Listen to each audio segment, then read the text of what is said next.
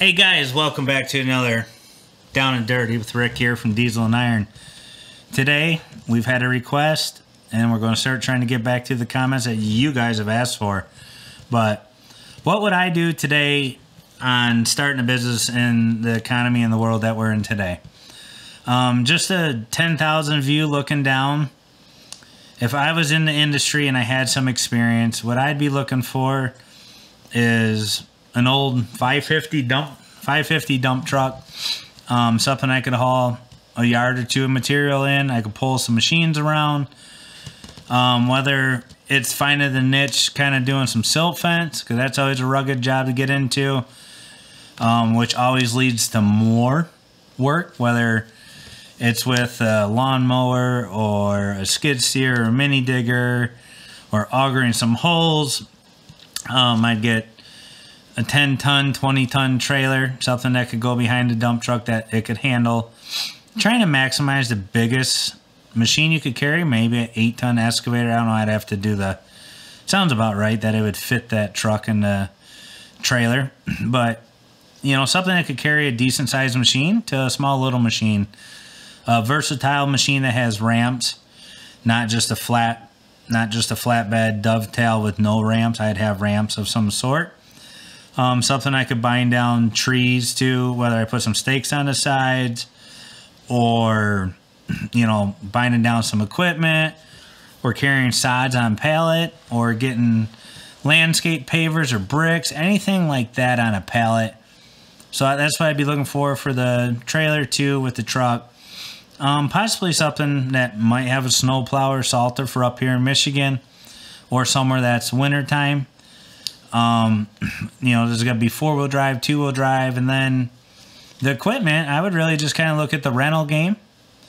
Honestly, getting started, because one size doesn't fit all, so I would go with it as a rental. Once you kind of start finding your niche, a 259B cat size skid steer is a good size. You think I know the case? I think it's like a 240 or 270, something like that. I love the case machines, as you can see the hat, but I'm not really good with all their size. I just know the equipment that I own.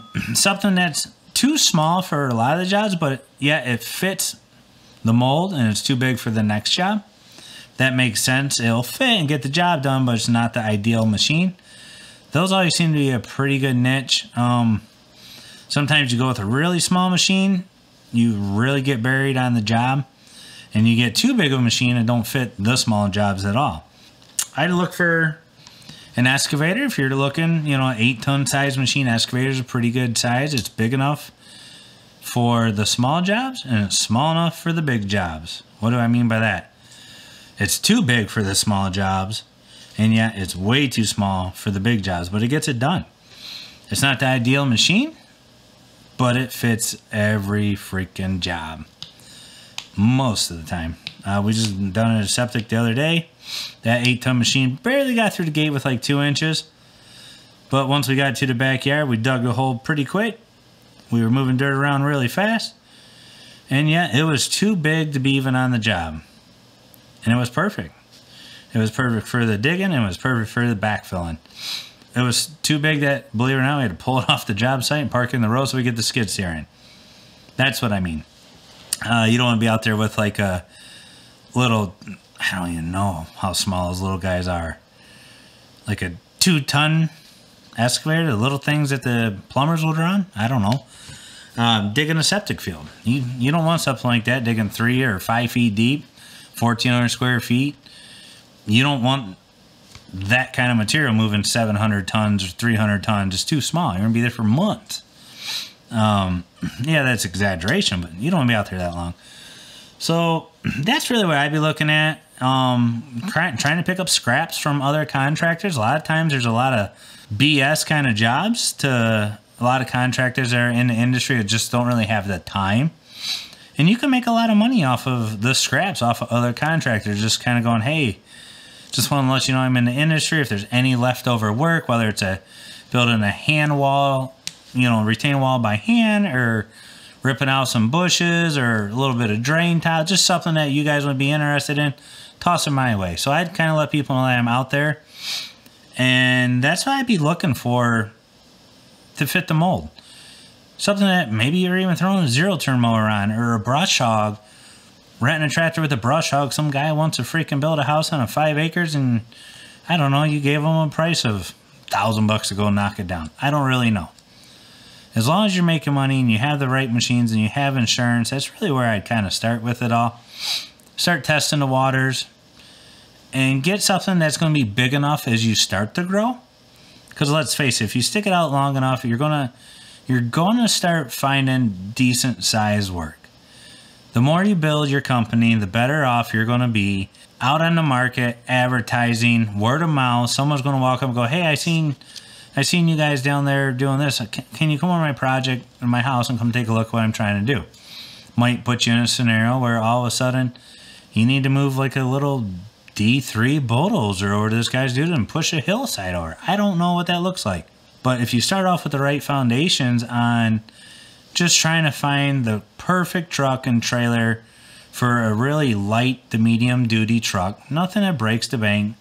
Same with the equipment. Once you start working, a skid steer is really versatile. It's like the Swiss Army knife because you could get endless amounts of attachments, it seems like.